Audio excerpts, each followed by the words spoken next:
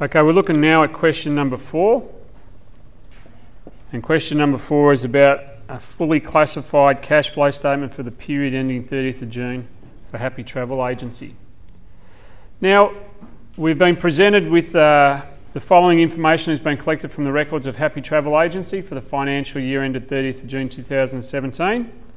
And we're given a whole list of items that we need to look at. Now, when we're doing our fully classified cash flow statement, what we need to do is we need to classify. So what's the groupings or what's the areas we need to classify to in a cash flow statement? Operating, financing, and investing. Okay, so my operating activities equals my current assets, my current liabilities, my income, and my expenses. My financing activities will be any increase or decrease in non-current liabilities or equity. And my investing activities is an increase or a decrease in my non-current assets. So it covers everything: income and expenses, current assets, non-current assets, current liabilities, non-current liabilities, equity. So everything from my income statement and balance sheet. So that's what we have to do. So now I need to classify all my items into these. Now, is there any other classifications that I've got to be aware of as well? What about this one? Non-cash. So there'll be an item in there somewhere that will be considered to be non-cash. So we've got to be aware of those. So let's go ahead and let's start classifying. Cash at bank at the 30th of June, okay, that's a balance. Okay, so I don't need to worry about that one, I'll tick that one off. What about interest paid? Operating? Okay, dividends paid to shareholders? Financing? Profit for the year ended 30th of June? Non-cash. Ooh, like it. Cash balance, so that's a cash balance, that's okay. Depreciation for the year? Non-cash again. Payment for the motor vehicle purchase on the 31st of the 3rd? Investing. Loan repayments made? Financing. Taxes paid to the tax office? Operating. Payments made to employees? Operating. Cash received from the sale of machinery? Investing. Cash sales? Operating. Cash received from accounts receivable? Operating. I like this. Payments to suppliers? Operating. Credit sales for the year? Non-cash. You people are very smart. Money borrowed from NetBank? Financing. And purchases of property and land for cash? Investing. Now once you do that little bit, the next bit is easy. So now we've done all the classifications, now we just have to draw up our cash flow statement. Now let's go ahead and do that cash flow statement. What's my business called? Happy Travel Agency.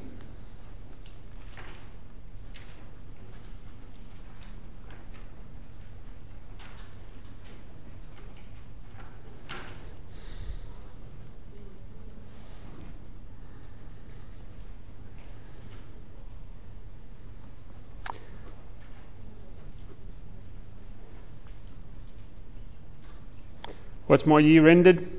It must be 30th of June 2017.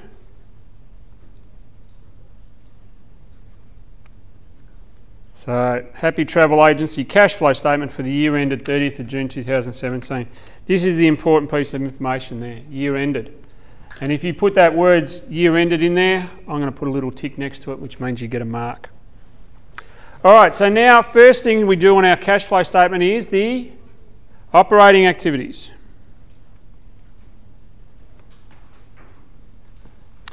I'm going to abbreviate to operating. And the first one we look is for collections from customers.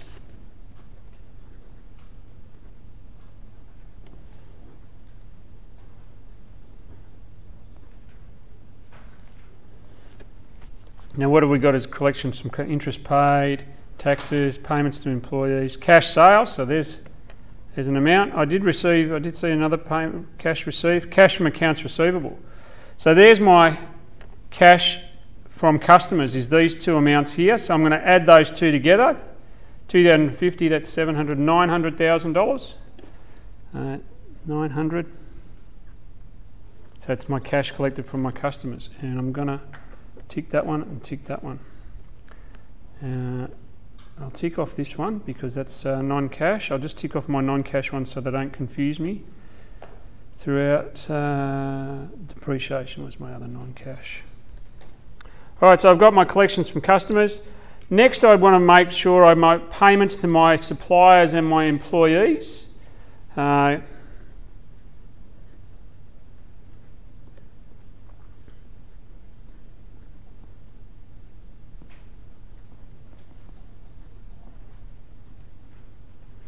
Payments to my suppliers and employees. Now, where were they? Payments to employees is 100,000, and payments to my suppliers is 500,000. So I'm going to add this figure and this figure together to give me 600,000. All right, so, and I'm going to tick them both. Oops, hang on a minute. It's that one. And that one, so 600,000. Now I'm going to bracket the figure to indicate to me that it's a cash outflow. So when I come to adding it up later, I don't get confused and put a plus rather than a minus. Okay, you don't have to do that if you don't, but you've got to remember that's a cash outflow. What else have we got now? It's other operating activities. So I've got interest paid, so I'll go from the top of the list. Paid. My interest paid was 2,700. That's an outflow as well. Taxes, I've got lots of taxes, 76,000.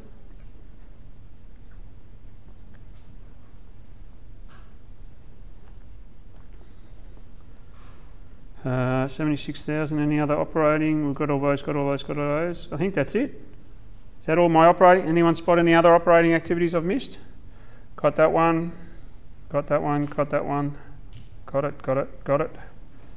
And that's, yeah, okay. All right, let's add those up.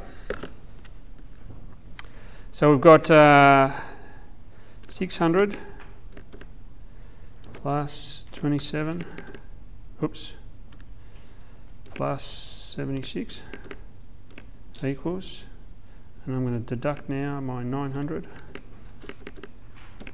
Gives me 221,000, 221,300. So that's my cash flow from operating activities.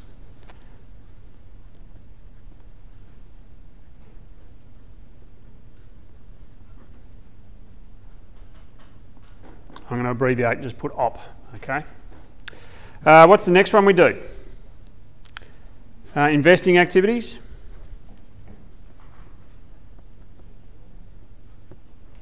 So my investing activities. Let's have a look. We've got a payment for a motor vehicle. What else have we got?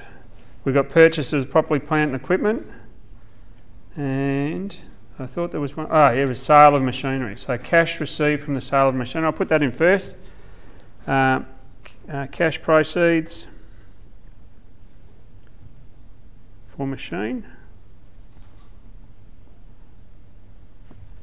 My cash proceeds for my machine were $100,000.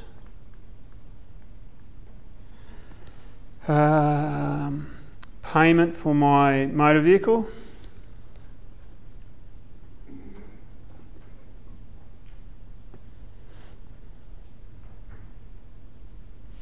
And how much was it for? It was 40,000.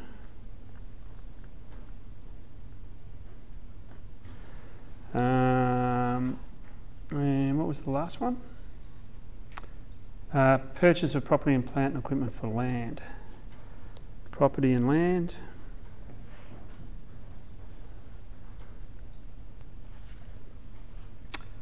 Was 150,000. And that was a cash outflow as well. So I got 100 minus 40 minus 150 equals 90,000 cash outflow. And I'm going to bracket that figure to indicate that that's a cash outflow. And that's my net cash flow from investing. I'm just going to abbreviate to that. So what have we got left? We haven't got many left. We've got a few. Okay, so financing activities.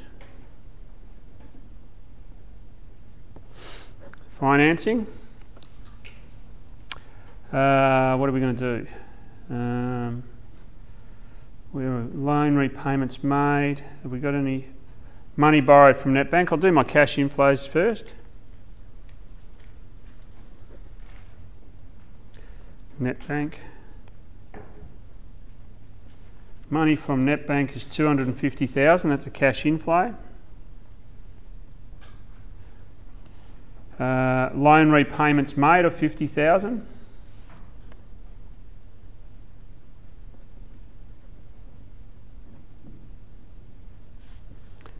What did I say? 50,000? Yes. That's cash outflow, so I'll bracket that. Have I got them all? No, dividends paid to shareholders.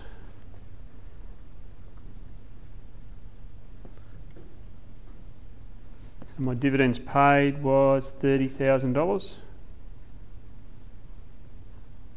And that also is a cash outflow. So how much have we got there? So we've got 250 minus 50 minus 30, 170,000.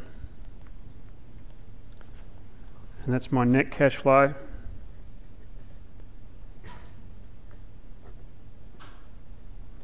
from financing. So total cash net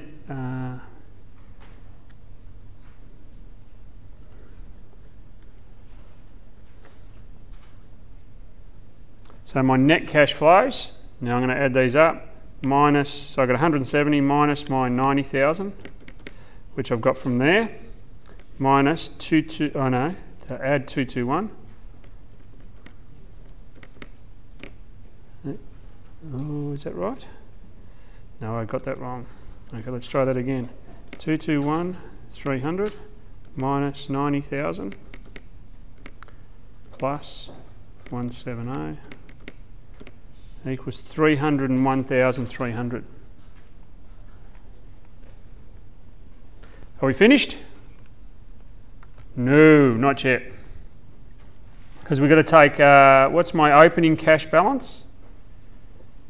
Cash balance at the 1st of July 2016 is $30,000. So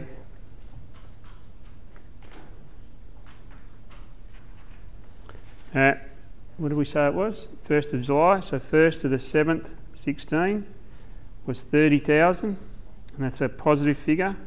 So my cash balance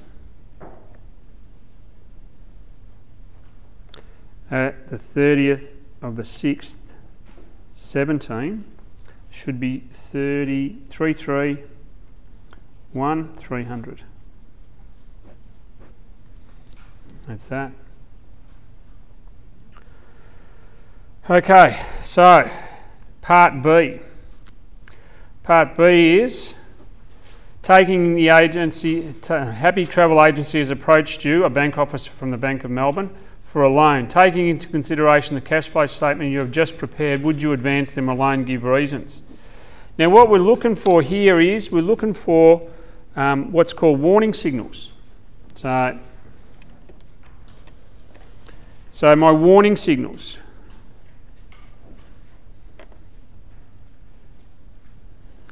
Now the first one of my warning signals would be I'd look at my operating activities and I want to make sure that they've got a positive operating activity. So that's a big tick.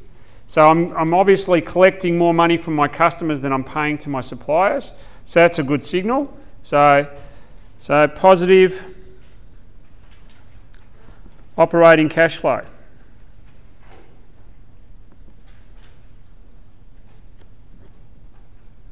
So that gives me a good idea that they'll be able to repay this money if they've borrowed it. I'm looking now at my investing activities, and we've sold a machine, but we've got a negative cash flow in my investing activities. That's a good sign.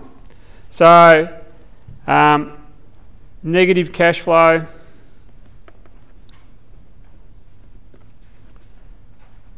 in investing indicates renewing assets. So that's another tick. So we've got positive, so tick there. And let's look at my financing activities. I'm obviously borrowed some money, but I'm using that money to purchase assets. So I've bought some land, I've bought some property. So that's all good. Why is this negative? Yeah. Well, a cash flow, if I'm looking at my investing activities, a negative cash flow is a positive sign for a business, because if it was a positive cash flow, it means I'm selling my non-current assets. Okay. And I'm not renewing them. So as assets get older, we obviously can't get the same value we bought them for. It's a positive thing then. This is a good sign. Okay. It's a good sign. It means they're buying new assets, means their business is going to be continuing. Because that warning is good. So you're telling that the company is good. Yeah. They're buying new assets. Yeah, that's right. If they're buying new assets, that's a good sign. Okay, yeah. If that was positive, that'd be a bad sign. Yeah. So, but, yeah. Yeah, no, that's a good question. Well done, Sebastian. And then the last thing is I'm borrowing money and I'm repaying that money, so it's another good sign. So, financing activities.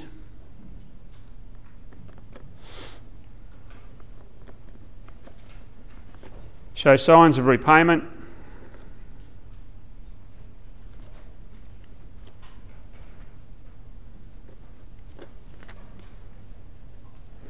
So, would you advance them alone?